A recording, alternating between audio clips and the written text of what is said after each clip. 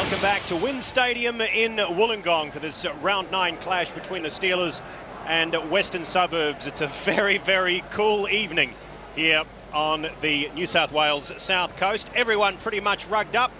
A few hardy Steelers fans have braved the conditions this evening. Very, very clear night, but Steve Roach, who's a bit of a local down here, desperately cold. Yeah, certainly is. Big southerlies blow down here generally every night, but the hardy people are out there on the hill, and they certainly love their rugby league here. Not quite sure whether he's cheering or just keeping warm as the Steelers take to Wynn Stadium. And there's been a few changes to the lineup for this evening's contest. Rod Wishart comes on to the wing to replace Paul Rossi. Wishart just 4 points away from 1,000 points for the Illawarra Steelers. McGregor goes into the centres with Craig Simon.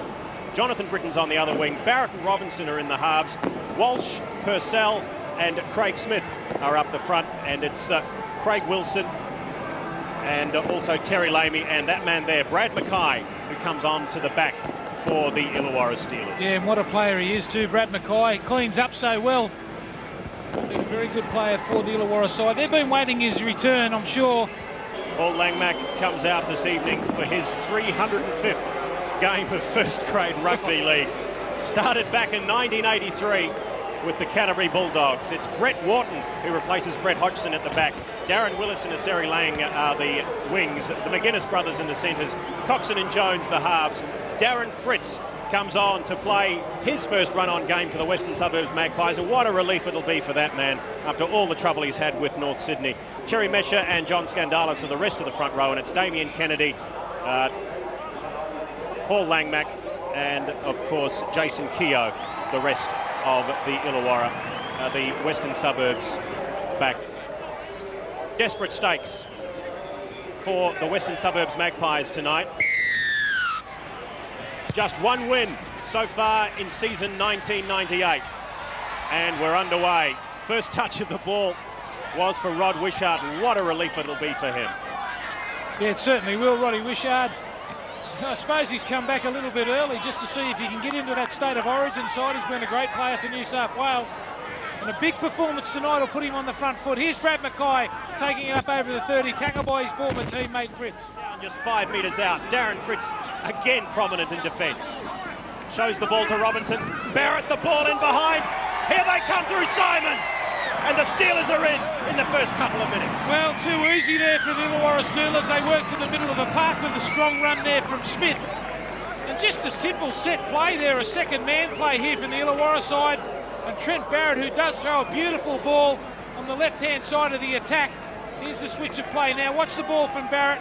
Here's the second man play. Full back in to make the extra man. And that is just shocking defence from the Magpies. Too easy for the Steelers. Craig Simon goes in for the first try after only 4 minutes of play. One of their greats as he moves in. And he just can't curl it around. So the try remains unconverted. And Illawarra now lead Western Suburbs by 4 points to 0. Callaway. Well, I came here hoping I'd see a good open game of football. So far, I'm not disappointed. Bradstreet will play it 30 out from the Magpie line. And he won't get an opportunity as Damien Kennedy is penalised. Paul Langmack huffing and puffing. Penalties against your side for dumb penalties. Play the ball stuff, not going back to 10 metres. Your position now as acting captain is to tell those guys what I want. I'm not going to tolerate much more. It's been a long time since Rod Wishart was a fixture of the Illawarra side. This is just his second game of the new year. He likes it. No. The rust is just starting to show. Again, he's wide. And Warton. North Sydney didn't want him. The Magpies, on the evidence of the first 19.5 minutes, are really enjoying him. McGuinness frees it up on the outside for Mills. Around. And Mills will score in the corner. Ah, the Magpies have hit back. But we will go to the video referee. Well, it's Jonathan Britton who made the right things so far. Has he got the ball down before? Try. I'd give that a try. Beautiful try. Let's have a see if the video referee has got his glasses on tonight. Dennis Spagarino. What do you reckon, Sean? Fair try, Ed. No problems there at all. Good on you, son. You're absolutely right, Sean. You've picked it again. You got 1 from 1. So Jared Mills. The Maggies back in it. Anyway, that's levelled it up. The Magpies, the attempt to go right from the sideline. Warton moves in. And he's brushed it across the front of the posts as well. So no joy for the kickers so far this evening. And it's all tied up here at Wynn Stadium. Illawarra 4, Western Suburbs 4. He'll play it on the 40. Robinson. Through the hands it comes. Wilson. Wilson back over the top for Barrett. And Will Robinson. And the Steelers are in for their second. Ah, that's a great try. Well, it was Paul Langmack on the fringe of the ruck who missed the initial tackle. He would have carried him over the line if he had to. Yeah, tremendous hit back there from Illawarra after Western Suburbs have got that try. Look at that ball on the inside from Wilson. And McGregor saying, Willie, I'm the skipper, put it under the holey.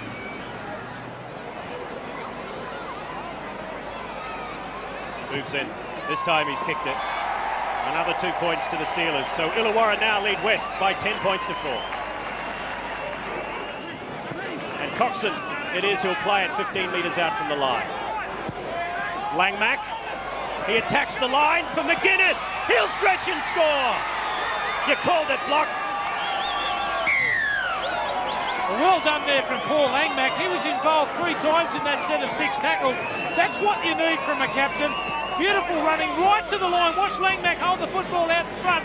This time McGuinness gets on the outside of his man, stretches out, and the Magpies are back in it.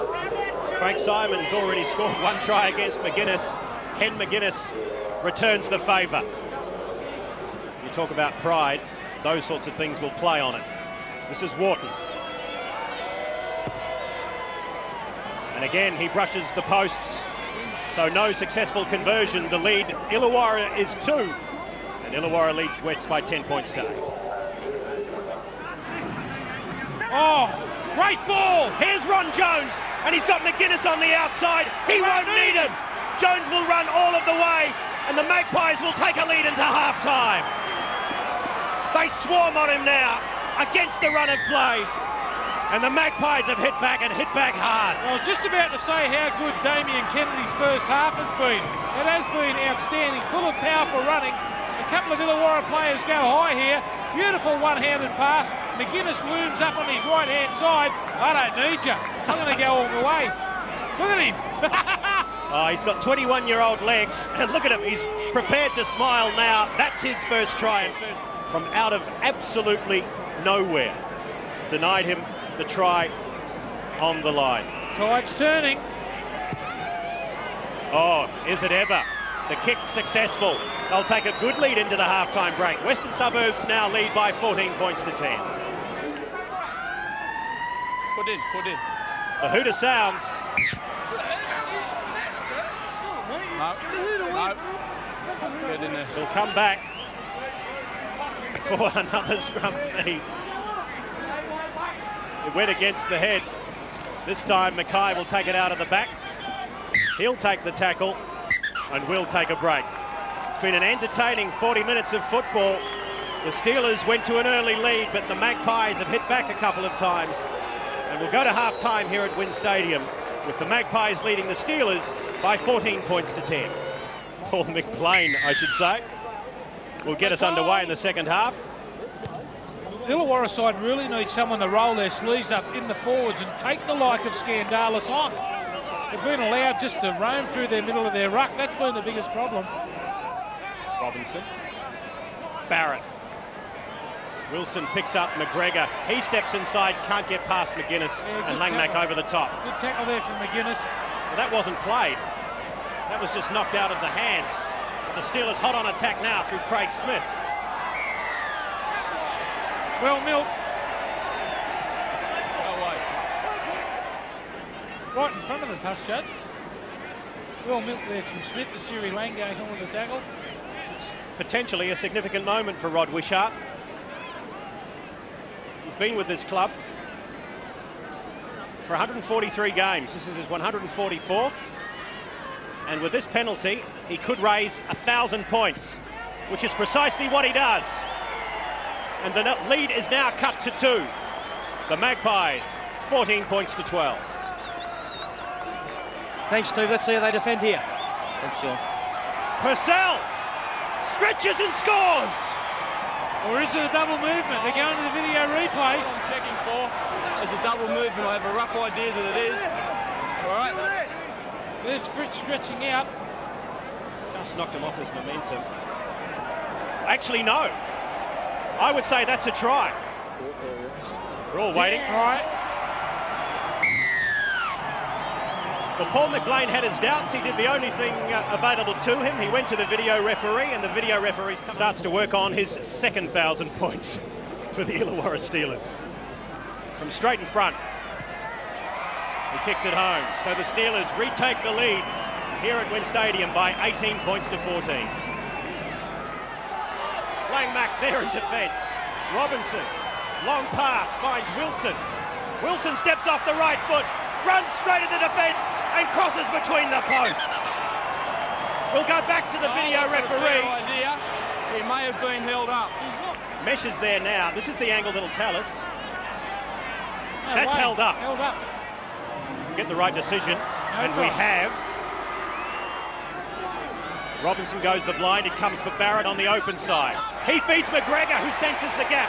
Pushes off one, gets the pass in behind. Well, they couldn't hold on to it. I've got to say, that would have been the ball game.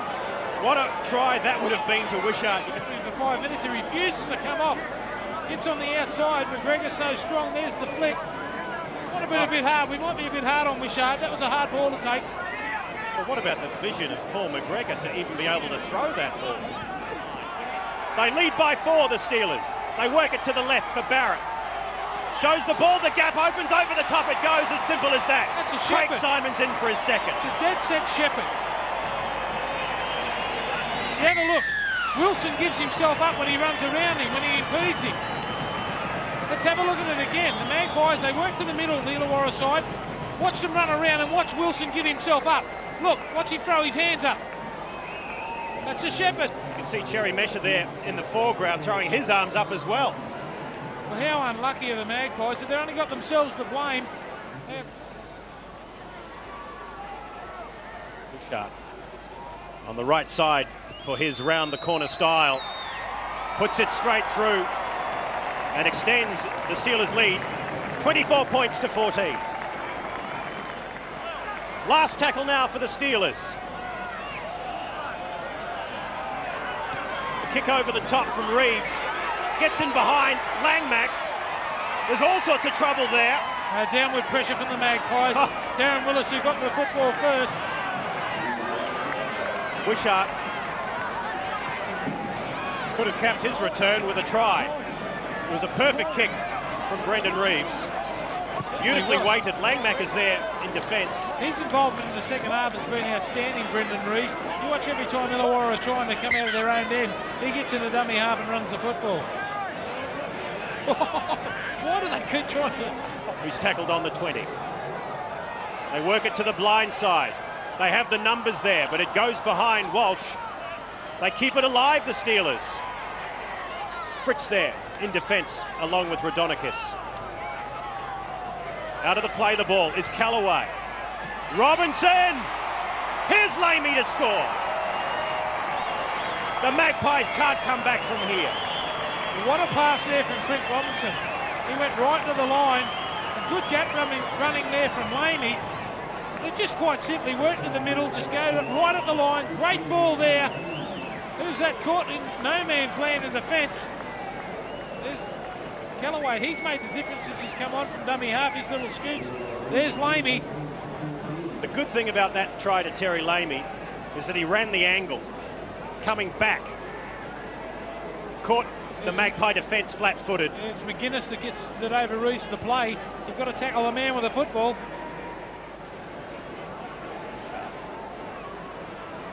Picked one just a few moments ago out that side. Brushes the inside upright. 2 more points to the Steelers. The lead now 30 points to 14. And extends it into Magpie territory. Slow play the ball. Callaway again has a run from dummy half, gets straight through. Good run. Well, he gets called out for a high tackle. The second man over the top, it's Lincoln Raudonikis.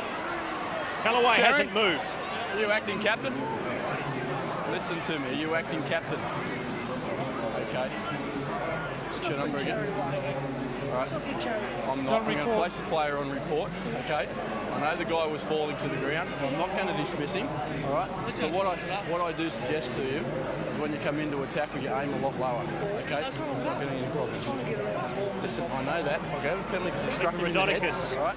It's no problems with that. talking to from referee Paul McBlane for attacking the head of Dean Callaway.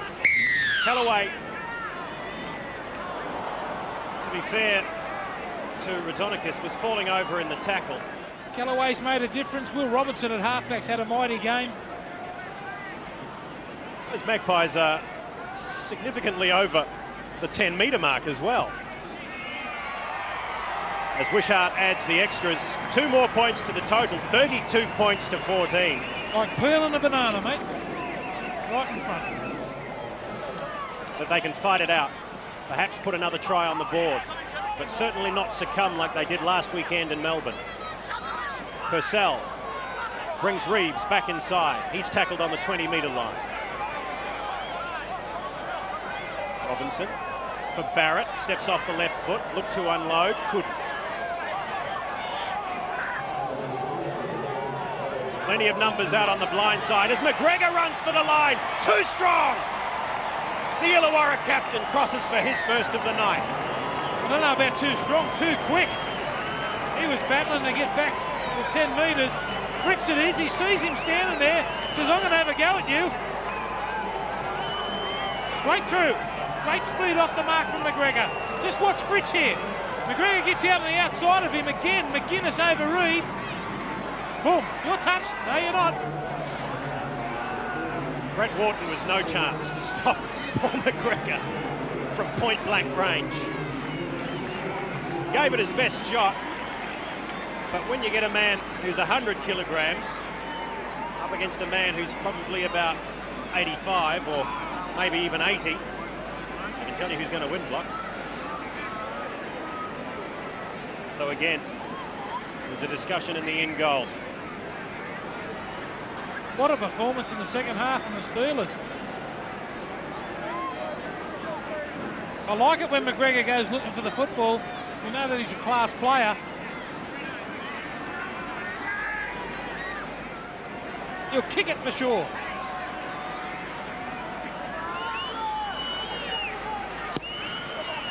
Can he bring it around? No, he can't.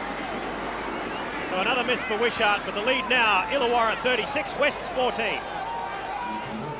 Looks for some support and finds it from Jared Mills. Yeah, good tackle from Robinson there. Mescia goes to the boot. And it goes out. He's had a shock of the touch. He was going to call it dead in goal. It's gone out about a metre from the corner flag, possibly less. How far behind is he? Look. He's half the field away. Come on, mate. Get up with the play, Smokey. Steve Betts is the touch judge on that side. Inside the final 5 minutes at Wynn Stadium. Over 20. And it's just now starting to get a little sloppy. We've been entertained for 3/4 of this match. There's some very tired men out there. I've enjoyed this game. Worth the trip down.